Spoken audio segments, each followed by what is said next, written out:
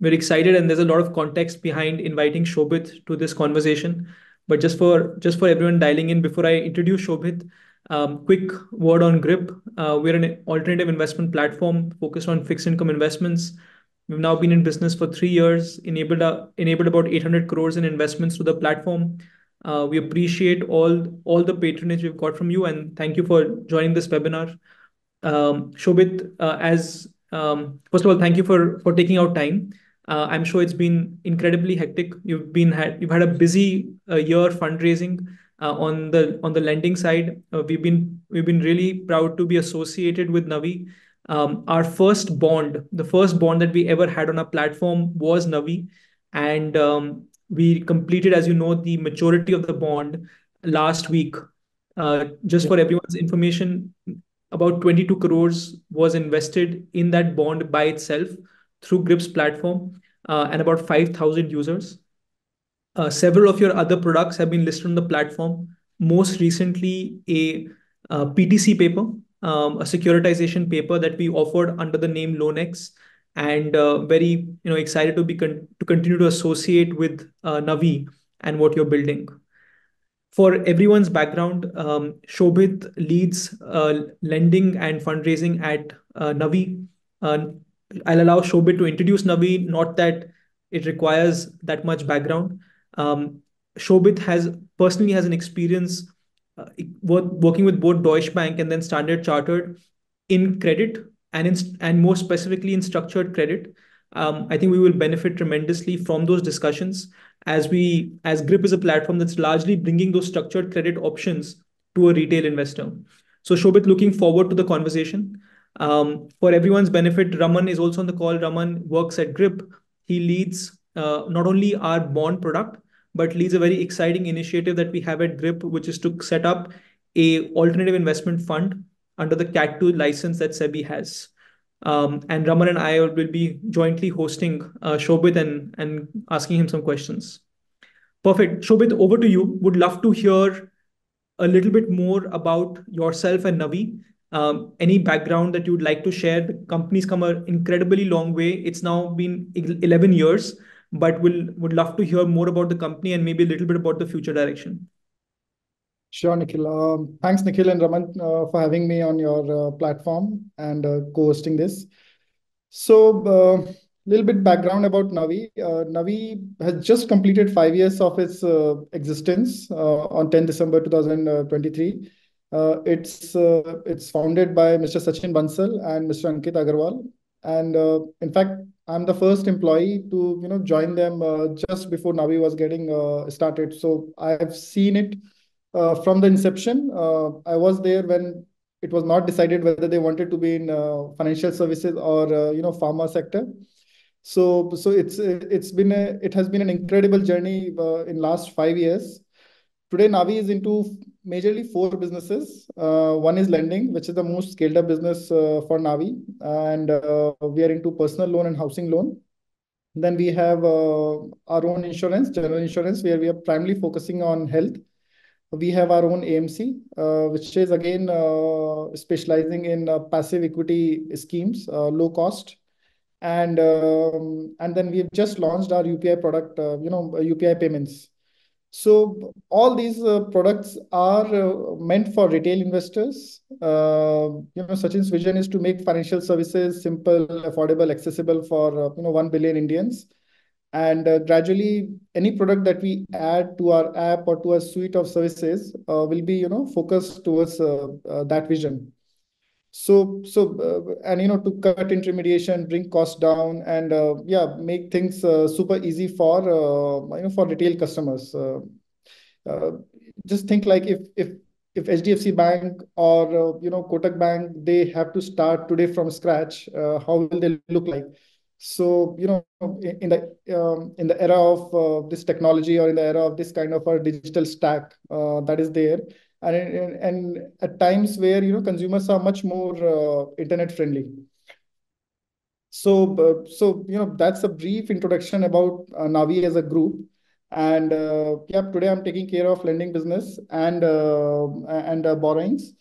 Lending, as I said, lending, as I said, is the most scaled up business for Navi so far. It's a profitable business as well. We just crossed 10,000 crore of AUM, with personal loans being the majority of it. And it's a well-run business with high profitability, high capital adequacy ratio, and a very, very diversified borrowing franchise. As you said, you GRIP itself has two of our products, and we have been raising borrowings, through MLDs in the past, which is no longer, let's say, permitted by government. Term loans, commercial papers, private placement of NCDs, public issuances of debt. We have done two public issuances of debt. Credit enhanced papers like PTCs. We started with AA minus, and recently we issued AAA rated PTC, I think, which is also being offered on a GRIP platform. And we are doing a lot of off-balance sheet financing also through sale of portfolio as well as co-lending. So yeah, it's varied means of financing which Navi is using. Understood. Thank you so much, Shobhit. Sorry. Raman, I'm sorry to interrupt you. I mean, given the first line that Shobhit said about choosing between financial services and pharma, at least I haven't heard that before. Shobhit, you have to tell us, how did you guys decide? Those are two, well, no, not extremes, but those are two very different sides of the coin. And I also think that there's a very interesting story how Shobhit joined them, given that there's two diverse sectors that he's talking about. Shobhit, any light on that as well? So, see, Sachin is arguably one of the best entrepreneurs of this generation. The kind of wealth that he has created for investors, employees, company is mind-boggling. So, apart from all this acumen, he also came to the table with $1 billion kind of a capital. And he has to justice to that kind of focus, centricity that he brings towards consumer tech and the capital. So financial services seem like a better, platform, or better canvas to make a huge impact than the pharma sector. And incidentally, during that time, Sachin was, I think, using one of the bank's app, and it was down for a couple of days, and consumers were not able to access that app for 2 days. So that seemed pretty strange to Sachin, and he thought there is a lot more to do in this segment than maybe other segments which he was toying with. So again, you can imagine Sachin doing e-commerce for 10 years, and suddenly he knows now about financial services much more than let's say all of us. So that's the kind of journey we have seen in last 5 years, and that's what true entrepreneurs bring to the table. They look for the canvas, they have vision, and then they get people to execute it. Yeah, no, that's incredible. Raman, you had a question. Yeah. So Shobhit, you spoke about, Sachin obviously starting this and with Ankit. When you talk about lending, specifically on lending, what is it that Navi does? And what type of lending do you guys generally do? And this is for the broader audience to understand, what kind of lending do you guys do? Sure. So today we are into personal loan and housing loan business. And personal loan is a simple product. It's a term loan product where customers can take loan, and they have to pay it in monthly EMIs. There's no credit line. It's a simple term loan product where we offer an amount and we offer a tenure, and customer can choose to take that amount or less than that. And similarly, they can toggle with the tenure. The reason why we have found product market fit, or why it has scaled up so much, is that it's a completely digitized process where we don't call customers at all, either for information or for anything except the KYC. We are not allowed to talk to customers before disbursal. Customers don't need to give any paper document, so we can underwrite anyone and everyone in the country in flat 1 minute. Without any interface with the customer except the app journey. So customers find it pretty convenient. It works 24/7, 365 days a year. If someone needs money at 11 p.m. in the night, they can get it by 11:05. So that's the kind of convenience this product offers. It cuts through barriers of language, hesitation, which some of the customers would have to, walk up to the branch, covering distance. So it was a great idea, and it was there in pieces. It's not like we started it, but I think we executed it well to be able to reach so many customers. And of course, giving loans is easy. Managing risk is hard, and we have been managing it pretty well to be able to run it profitably and scale up, and uh, attract that kind of debt funding that is required to run this business. It's a business of leverage. So yeah, so far so good. And yeah, so that's about our personal loan product. Today we are we get applications from 100% of the pin codes in India, and we are present in 89% of the pin codes. And our target, population or audience is a young customer, between 25 to 40, urban, semi-urban, middle class population. These are the kind of customers who really like our product and form majority of our customer base.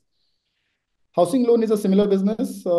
It's digitized to the extent it is possible. It will always have that offline fulfillment angle, which would be there if you are ordering a taxi or food. But customers can get financial sanction within 5 minutes. Just imagine an experience if you walk up to a under construction property, you like it, and by the time you get to your car, your loan is approved. Approved in the sense not in principle, but final approved. You can really book the property. So that's the kind of experience that we are providing on the housing loan segment. We have just started with these two products, and we're just scratching the surface. There's so much to do, and now we will eventually venture out into other other means of lending as well, as we go along in our journey. Fair enough. And currently, obviously, majority of book is personal loans, right? 90% of the book is personal 90%. loan. Yeah. And one would think that, obviously, lending, what is the credit background check that you typically do? Because one would think that, doing online lending might be slightly more riskier than, somebody coming and visiting a branch, you doing face-to-face interaction and checking on their background. What kind of background checks, etc., that you go through, credit checks of these people? Yeah, Raman. So our app has a consent-based architecture where we get access from customer for the device data. We get information from bureau, not the bureau score, which is a headline number. We have our own score, but you get a lot of rich data from the bureau, like the trade lines, DPD strings, what kind of credit cards they have been running, utilization, and so on.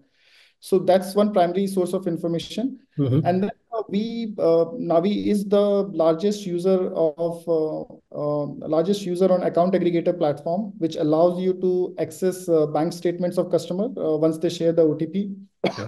Then you're integrated with Karza for Provident Fund and for GST. All those kind of integrations are there, which really helps in underwriting customers better. So more customer accesses gives us access to these information, better offer we will be able to provide to customer. Now, for every 100 customers walking through the door, today we are approving around 8 to 9 of these customers. So we are pretty selective about the credit. So, and also these are more salaried employees, or these are all small proprietor businesses, people like that? In fact, if I can just add to that, in terms of profile, because, and I'm relating it to our business, because we are also only digital, the kind of customers who come to us are very comfortable transacting digitally, right? And there will be customers who want to invest but prefer a offline approach.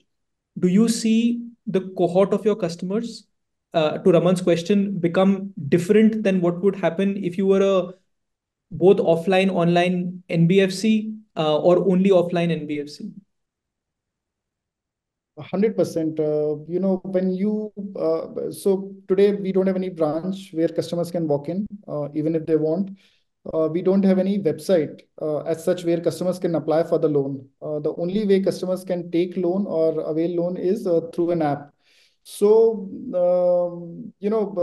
it's like you are only present in a particular mall, and you are looking for a particular kind of customer. Of course, there will be adjacencies, but we are looking for customers who can use mobile, who understand how to pay EMIs through mobile, and Mm-hmm. yeah, we so that separates the cohort. And three-fourth of our customer base is salaried. Maybe that's a result of the way we can underwrite salaried customers better than self-employed. And also, maybe self-employed customers are able to get access to loan in informal economy, or those kind of things. So that's where cohort gets defined when you choose how to attract customers on a platform. Yeah. And one last question on this. What is the average ticket size of these loans and tenure generally on an? Average ticket size is around 65,000, and tenor is around 28, 29 months. But we operate in a very, very wide range. Our ticket size may start from 20,000 and it goes up to 20 lakhs.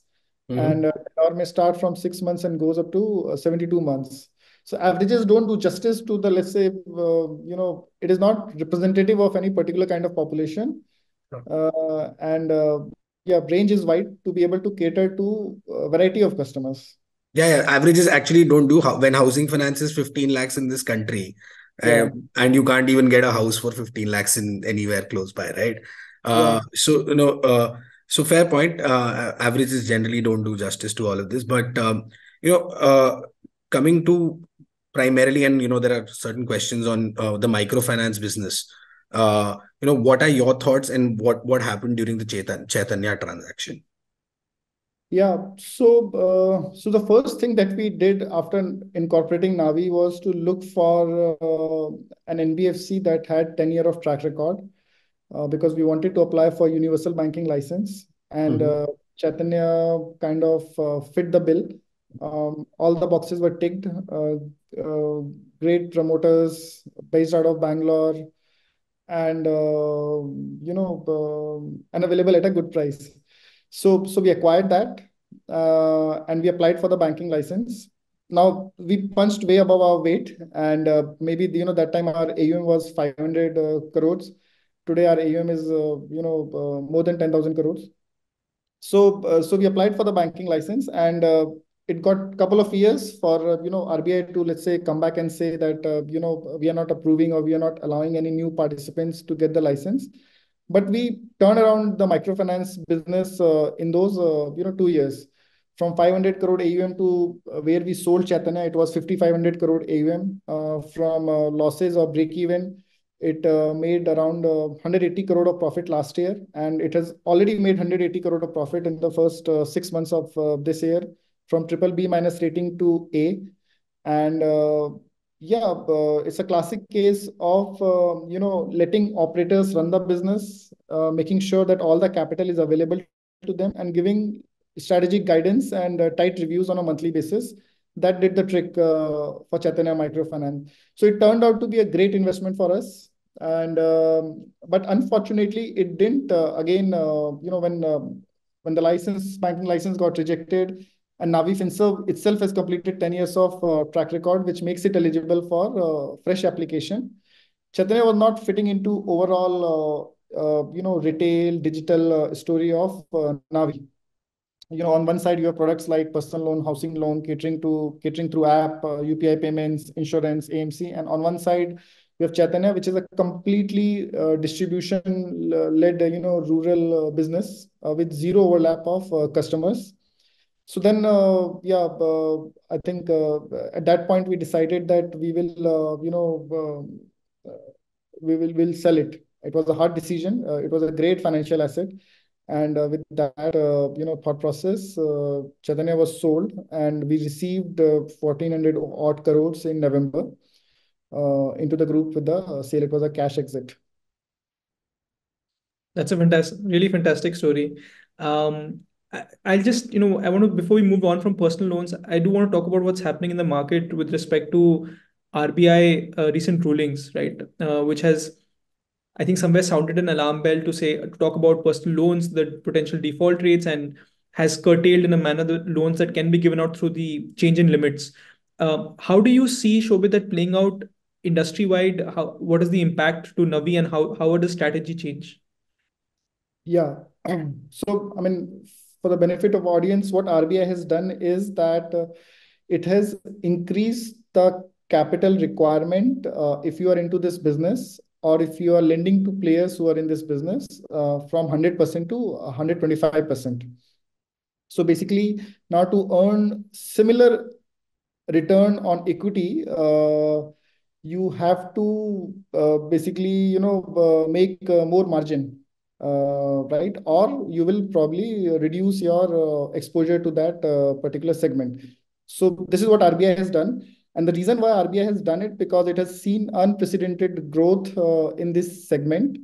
And it was primarily worried about, about any bubble kind of a situation forming, where non-credit worthy customers are getting loans, and it poses a systemic risk to the country. So that's what RBI did. Now, what it will do is it will reduce the supply of capital to this segment. People are going to withdraw from it to an extent, banks, NBFCs, but there is nothing happening on the demand side. People still need money, those who are needing money, and it will kind of create an imbalance. The equilibrium that was there, you suddenly have 80% supply and 100% demand. So we see it as a white space. We see that competition will recede. And if you are selective about the credit that you give, if you are managing your risk well, then you can make more money. Your acquisition cost will go down. Probably you will be able to charge a little bit more, and that will help you in maintaining higher profitability. So you have to play it out well. RBI reduced these risk weights in 2019, and after 4 years, they have increased it. So they are not going back on this soon enough. Probably at least a couple of years, this is going to be there. And we are watching the space very closely. We will monitor that how risk is behaving.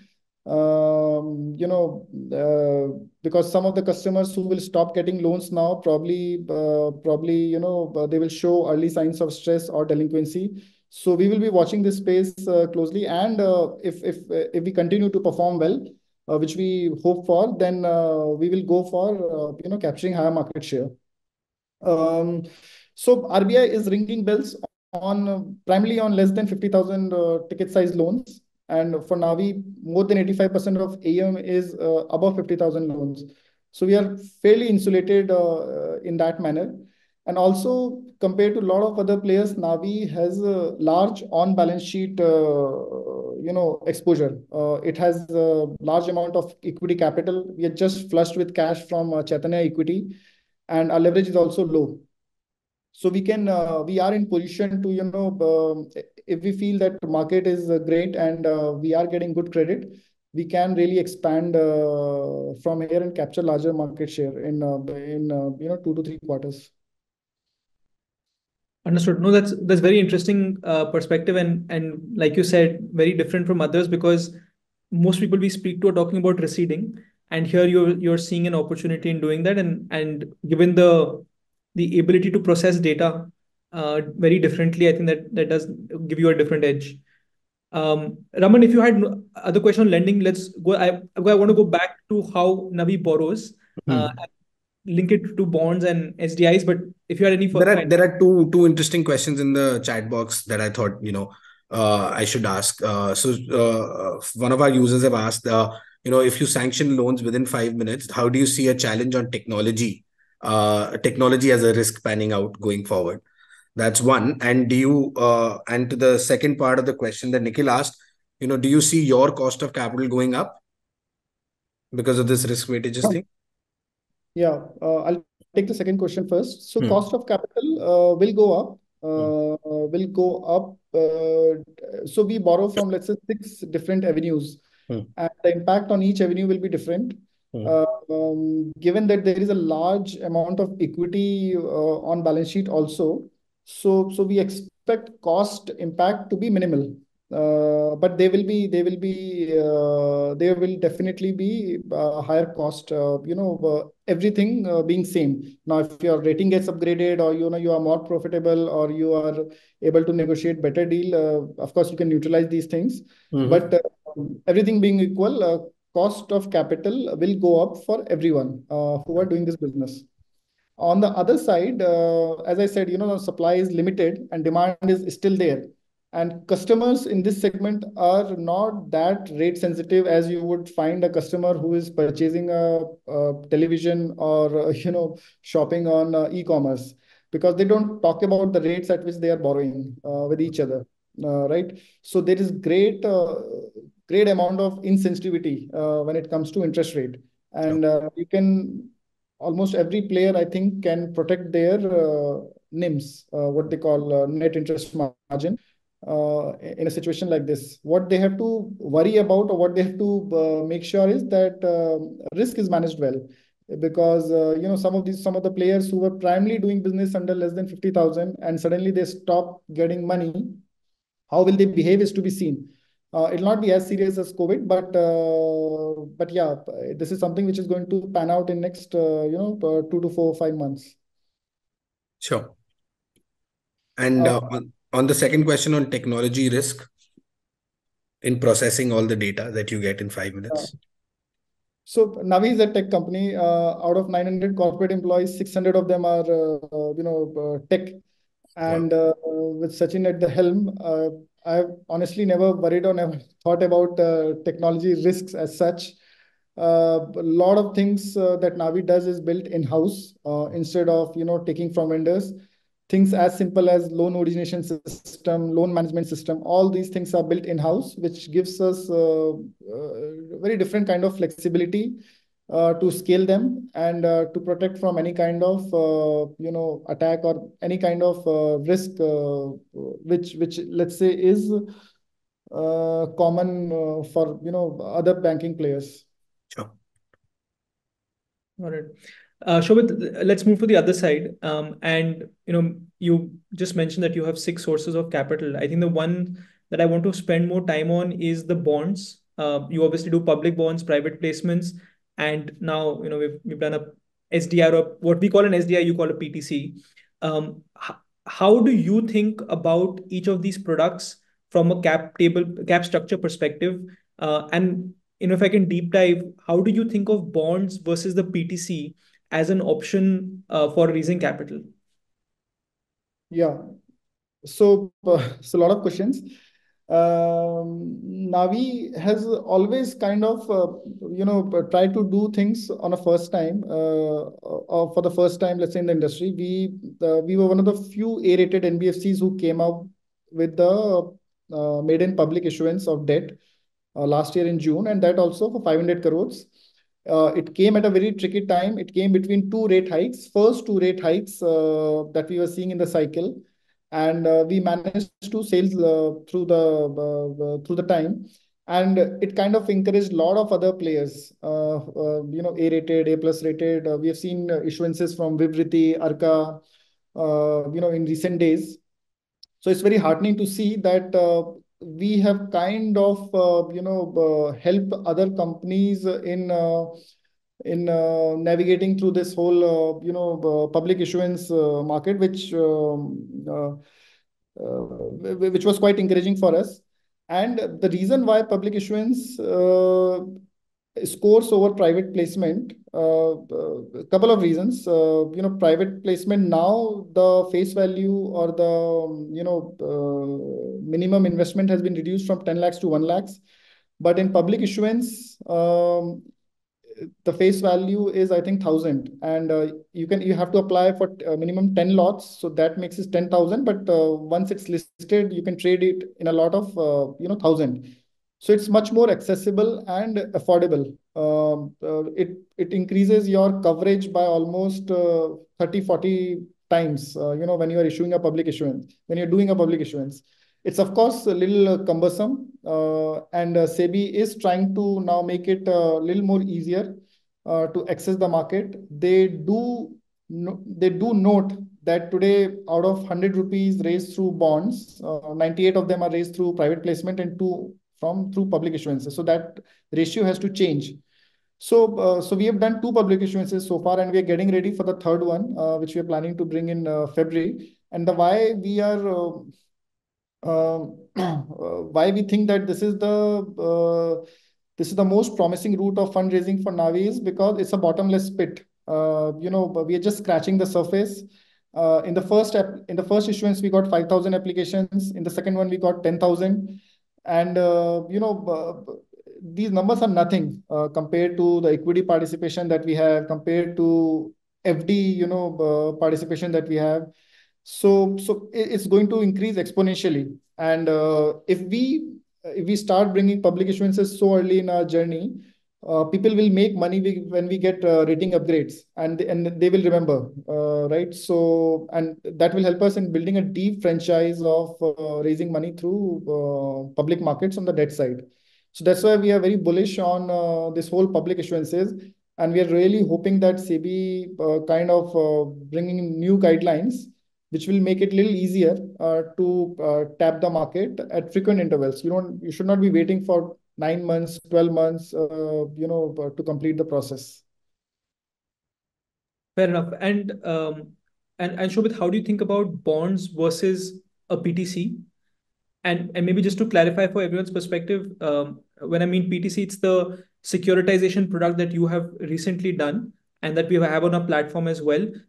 For our users, this is what we call LoanX. But as you compare these two options of raising capital, is there a preference, or it's a good to have a mixed bag? It's good to have a mixed bag, Nikhil. So let me give you a little bit perspective as to how we think when we are, thinking how to raise money. When you raise money through PTCs, you have to allocate certain receivables, loan receivables on your balance sheet. And PTC kind of competes with the other product that we have, which is a sale of portfolio, which is a direct assignment. Right. So if you have 100 rupee of portfolio to be, let's say, available to be sold, then you have to think whether you will do PTC or you will do direct assignment. So the choice thing comes. PTCs tend to be little cheaper than bonds because they are credit enhanced. And right now I'm talking from issuer perspective, and they're easier to issue. We can if we, let's say, find investor, we can package, and we can issue PTC in flat 4 to 5 days. Public issuance is a cumbersome process. Maybe if we work very hard, we can do 2 or 3 issuances, public debt, and PTC we do 2 or 3 every month. So that's the difference between these two. From investor perspective, now it's a level playing field. Earlier investors used to get a lot of, let's say, tax advantage when they were putting their money in debt mutual funds, which is gone now. So they are kind of indifferent between, let's say, in terms of tax, between debt mutual fund and holding the bond directly. And that makes platforms like Grip, very critical. And I see tremendous growth in these, in the offtake from these platforms, because investors can get better yield, when they pick up the bond directly. And as a platform, when you establish liquidity, ability for them to sell, when they want, that's when the market gets deepen, and you will see exponential growth in the segment. PTC has, I think, high face value, and it was primarily meant for institutional investors who are very picky about the risk, and that's why they rated high. But for discerning investors, if they are looking for higher credit rating, and maybe lower return than bond, then it makes a lot more sense, and it's a slightly short-term instrument as well. You get monthly payments, principal as well as interest, and it gets over, at least for Navi, it gets over in 15 to 16 months time. Whereas, bond is a 18-month bullet or 27-month bullet kind of a structure. So it caters to different kind of investors who are looking for locked funds versus monthly return. For example, people who are into business who are looking to park extra money into something where they get cash flows on a recurring basis. PTCs is a great route, and let's say they are risk averse. They are looking for AAA, AA plus kind of instruments to park their money with.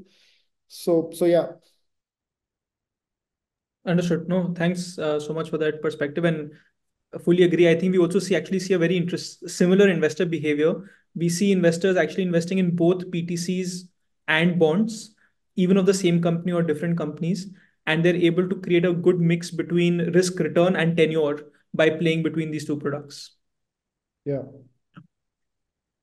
Raman, back to you. So yeah, so Shobhit, you touched upon direct assignment versus PTC as well. What are the decisions that lead you to either do a PTC or look at direct assignment? That's one. I'll ask my second question's follow-up question on this as well. So Yeah, so slightly technical. Again, RBI has regulations around PTC. What you can package under PTC needs to have a residual tenure of 12 months or more. okay. And there is no such restriction in direct assignment, right? So yeah, PTC is more restrictive in that sense from So that RBI. makes it more safer. No, you can't say that. Okay. Yeah, you can't say that.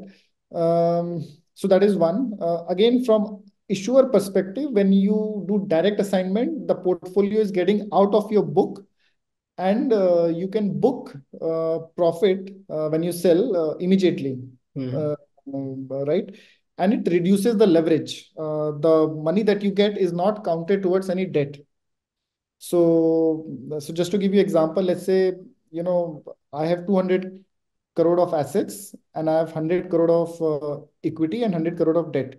And if I am able to sell 100 crore under direct assignment, and with the money I retired debt, my balance sheet will look like 100 crore of equity and 100 crore of asset. So there is absolutely no debt. That is under direct assignment. In PTC, whatever money you raise sit on your balance sheet as debt. So it gets counted towards your leverage. It's not off balance sheet. So from an issuer perspective, direct assignment is more preferred. It keeps reducing your leverage. You pass on the risk to the guy who is purchasing the pool, and yeah, and you get to book the profit. No, fair point. That's why I believe that there's a higher share of direct assignments versus PTC. Yeah. No, it makes a lot of sense as a issuer to look at it from that perspective. No, thanks for Yeah. this. And direct assignment you can only do to institutional guys, like banks and NBFCs. Whereas PTC investors, it's a wide spectrum. We used to do it to bank treasuries. Now we are doing it to MNC banks, NBFCs. And now recently, there is a strong demand coming in from the retail side and HNI side also. So that, that increases your investor base. So yeah, you will always have pros and cons. And the way Navi is growing, it needs money from wherever it's possible. Yeah, true. Shobhit, I know we're running out of time, so maybe last couple of questions from my side, and maybe into the future, right? How do you see things evolving? And I know while you don't directly look at it, how does Navi think about offering investment options as well? You obviously already offer the mutual fund options, and there are a number of other products, but is that a critical part for Navi going forward? Yeah, like an interesting question. So today, what Navi is offering on the app is, so if you look at any customer, the thing that they need on a daily basis is UPI payments, which is there. Customers are going to use it on a daily basis. And then we have a product like home loan, which customers need it for 20 years. So that's a very wide spectrum from daily to 20. Right. Then if you look at, let's say, investments, so, mutual fund investments or SIP, today we are offering it only on the equity side, but that's kind of a monthly product, right? Then you have personal loan, which probably, if I can put my finger, let's say somebody wants it in 6 months time or 12 months time. And then you have insurance, which again, customers want it as a yearly product. So today this is a range, a very limited range, but is spanning from daily to 20 years. And we will be adding everything under, spend, borrow, protect, these themes to the app. It either it's on the brokerage side or it's on the investment side, like investing in G-Secs or maybe any kind of, let's say, useful debt product. And more loan products, insurance on the auto side. So these things will gradually come over a period of time. It will be it I mean, the vision is grand for retail customers. Yeah, no, I love how you express it, to be, linking it to the frequency with which a user can interact with your product. Yeah. If you're able to offer the full solution across different timelines, it becomes a great use case. Okay. Shobhit, I'm going to go to a couple of questions that are in the chat box. And some of them are maybe a little bit nuanced and specific to the answers you've already given. One is, you know, if PTCs are on the balance sheet of the user, how is it bankruptcy remote? And, you know, if you don't mind, I'd maybe take a first shot at it and ask you to please add for details. So Shankar, to your question, the bankruptcy remote means that even in case the originating NBFC was to, for some reason, go out of business, become illiquid, the underlying loans which are being securitized or assigned will continue to operate, will continue to give interest and principal, and hence you are in a way safeguarded from the issuer itself. To further protect this, there is an alternative issuer that is assigned that will take on the operation of these loans.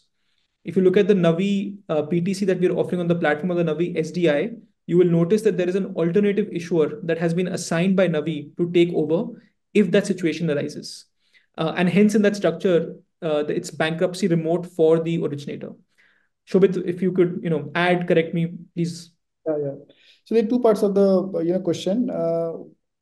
It's on balance sheet because it's an IND-S requirement. It has changed. Earlier, it was not the case. I think PTCs were given off balance sheet treatment. So it's a pure accounting thing, which is being governed by IND-S, because of which, they are counted on balance sheet. Having said that, the principles of PTC are that, you put receivables in a trust structure where, trustee receives the money and the payouts happen. It's very different from giving charge on the receivables. And as Nikhil mentioned, there is a backup servicer. And the reason why all rating agencies like CRISIL or ICRA or Fitch would give higher credit rating than issuer is because of the fact that it's a bankruptcy remote. Otherwise, just cornering some of the receivables and getting higher rating is not possible if there is no structural involvement in this. Yeah, perfect. A related question, Shobhit, is around, and you mentioned this, that bonds will typically give higher, bonds of the same issuer will typically have a higher return than the PTC. And this is a question that Hari has asked, but I think it's important to distinguish that there'll be a difference in the risk, because the way it's structured. Do you want to spend a couple of minutes detailing that? Yeah. So bonds will have, bond represent the credit risk of the issuer. So let's take an example of Navi. Navi is today rated A, and bonds will get rating of A. They will not get higher rating or lower rating than that. Right? So that is bond. PTCs are credit enhanced. So if, let's say, investors are giving 100 rupees for the PTC, what they get is 110 rupee of receivables. Then they get 10 rupee of FD as collateral. Suppose, there is less collection, then the trustee will dip into that cash collateral to make the payments. And there is this excess interest spread, which is called EIS. So we are, let's say, giving loans at 26, 27%. And PTCs are issued at, let's say, 9.5%. The difference of 17% comes to the trust. And again, if there is dip in collection efficiency, then they can use this money towards principal payment. And if there is no dip in collection efficiency, they will pass on this excess interest spread to issuer or servicer like Navi. So all these three things together give a lot of credit protection, and that's why they get a higher rating. Navi started issuing AA minus PTCs And given the performance of the pool, now we command AAA rating for the PTC that we are issuing recently. And the credit enhancement, as I said, is in form of over collateralization, cash collateral, and excess interest spread that comes to trustee to make good the payment to the investors. Thank you. I don't think we have ever done a good enough job to explain this, but we will make sure that we use the same script next time. Thank you for explaining that. Raman, any final question that you have for Shobhit? No, Shobhit, earlier on in the conversation, you had mentioned that your vision is to provide banking and financial services, both on the lending and investment side, each and every individual. We at GRIP also have a similar thought process. We want alternative investments to be accessible to people. Our thought, when we came up with, and whether it's LoanX or whether it's, LeaseX, all the products that we bring, we tend to bring down, we try to make sure that it's at an affordable starting point. And SEBI has been kind enough that, over the last two documents that they've come out with, they've reduced the private placement from 10 lakh rupees per bond to now 1 lakh. And now they're even thinking about doing 10,000. How do you see SEBI's role in promoting the overall bond market for retail participation in this country? Yeah. So Raman, tech stack or this whole digital infrastructure stack for India is, above, I think, everyone else. The way, we can do UPI payments, people can receive money in 2 seconds, the way equity settlements happen, T+2 and all those things. These are very aspirational things for a lot of other countries, including developed economies. And SEBI can see that the kind of growth they've seen on the equity side is not there on the debt side. And that's why you will see a lot of consultation papers and a lot of focus from the new SEBI chairperson on deepening the bond market. It has been talked about since last 10-15 years, but I see a lot more focus this time to develop the bond market, to deepen it, to take the product to retail investors. There's so much of money going into FDs. And a lot of times regulations catch up to the reality. And players like GRIP, suddenly they have made possible for players like Navi to be able to think or tap public markets twice a year, right? Because you channelize all these savings investments from retail investors to issuers like Navi. And I see a lot of regulations which will come, which will help you grow exponentially from this point. And and you will see more and more issuances, more and more issuers, not necessarily AAA, not necessarily AA, coming into the market and mobilizing funds. I mean, it's win-win for all. It's win for the retail investors. I'm talking about ideal situation, like, they don't get stuck with DHFL kind of paper. And win-win for issuers.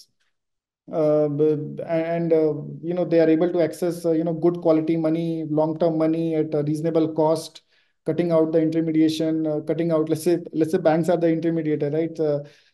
People give money to banks as FD, and then banks give loan to, let's say, us, NBFCs. So it's kind of a disintermediation theme where you kind of mobilize money directly from the end investor, and everybody gains out of it. Yeah. No, it's so good to hear this from you. Obviously, this is exactly what we are excited about, and excited to keep building GRIP around. Like Raman said, I think we've been fortunate and also fortunate to get support from issuers such as yourself, who have pushed that boundary and been first to market with bringing out smaller tickets. Lot of users on the platform, like I mentioned before, began their journey with Navi as a bond, and then got the confidence to continue investing. So also thank you for being supportive, including with your time today and taking time to speak to us on this session. Really appreciate it, Shobhit, and look forward to keep working with you. Any final thoughts that you'd like to add before we wrap up the session? No, thanks, Nikhil and Raman, for having me over, and best of luck. I think, yeah, Grip as a platform is offering a lot of products, and yeah, future is bright. Yeah. Okay. Thank you so much, Shobhit. Have a good weekend. Thank you. Thanks Thank you. everyone for dialing in. Thank you. Bye. Investments in debt securities are subject to risks. Read all the offer related documents carefully.